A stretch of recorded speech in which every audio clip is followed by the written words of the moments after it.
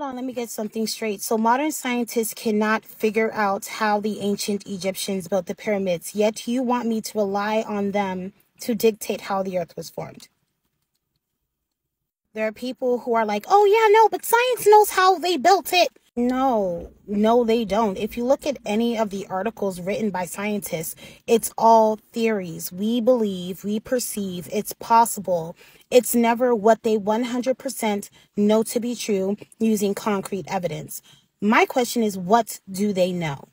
What can they prove? Yet you want us to rely on these people who can't even figure that out to tell us how the earth was formed. I mean, the math isn't quite mathing for me.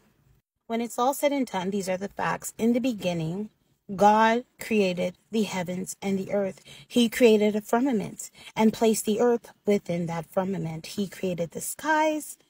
He created the ground. He created the seas. God created it all.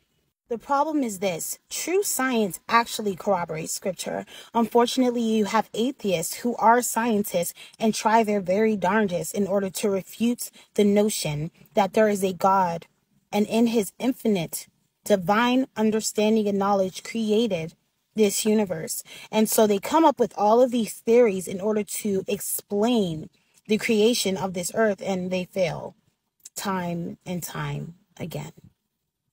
Be blessed.